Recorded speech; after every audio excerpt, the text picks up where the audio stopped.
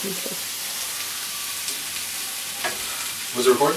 Yeah, it stopped again. I record? Cook one second.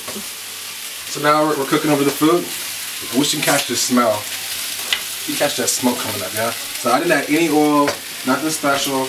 Just threw it in the pan, mixed it up. I wanted a colorful dish, so I was going for color. That was my goal today.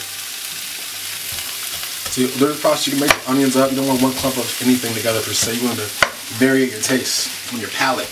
Palate your tongue. Y'all don't know that. So, yeah, trying to break things up, move it around. It's like a little video, man. Treat like a first-person shooter. We're playing like Cake Boss with food. Iron Chef. I don't know. Actually, I'm not really up to date on the TV references. You got to pardon me on that. I'm not really a TV connoisseur, but welcome to Pierre TV right now in the East Wing of my humble abode, Shanghai. And that's what we're cooking at. So I'm going to try to do this as a routine thing. Also, try to make sure your thing is balanced in the stove so you don't like knock stuff off. Kick it up a notch. Oh, I had an egg earlier, right? Let's throw an egg in here. Eggs always cook pretty fast. So throw that near the end. This onion is like a big chunk. Nice chunk. But I want that chunk to be more spread out. Close enough. Alright, now here we got eggs. I say generally rules 2 eggs.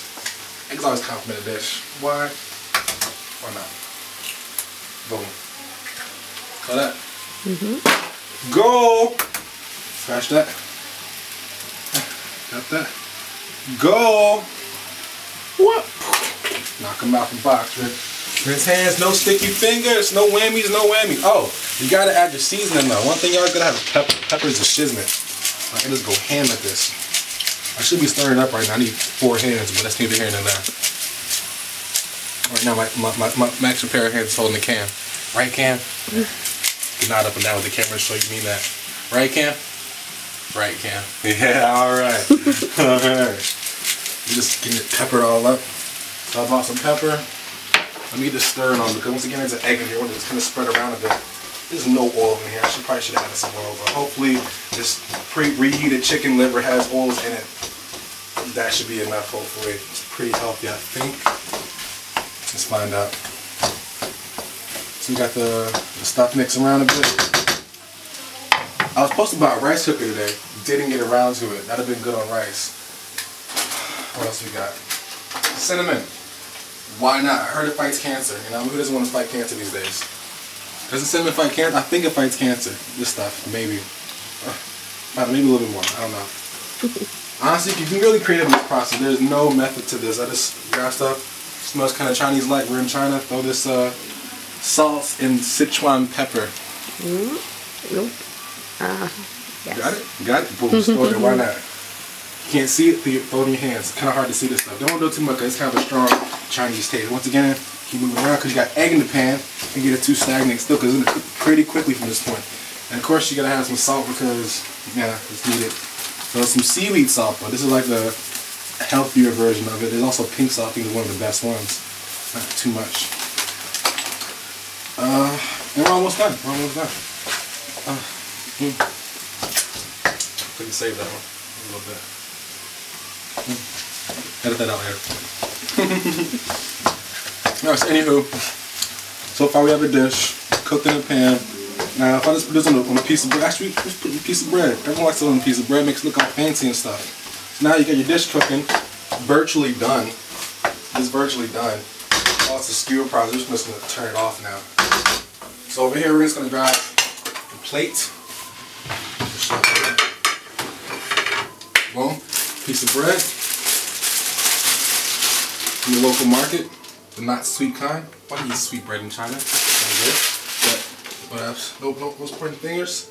Let's make the bread look kind of pretty. We have all this bread on the table. How are we going to make this bread look pretty? Make a face on it. Come over here. First you have the eye.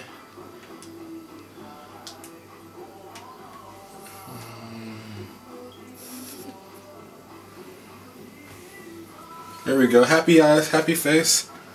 What's I'm doing here?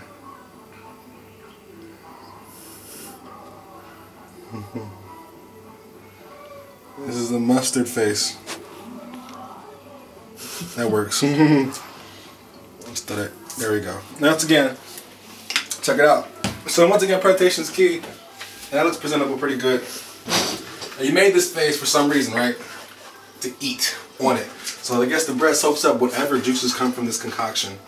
It'll be delicious. So we're just gonna take it off and pour it on the face. Just pour on the face. And there we go. We just made a meal. We just made a meal. Now you just take your handy fork, you throw it in there, and you're done. Pierre the Great Productions. Food to sustain for sustenance to your body. So the first reaction. Give it up, cutting my bread up. Give me a little sauce on it. A little meat bite, have a little hearty bite. You got a hit right here. You got a hit. You got a hit.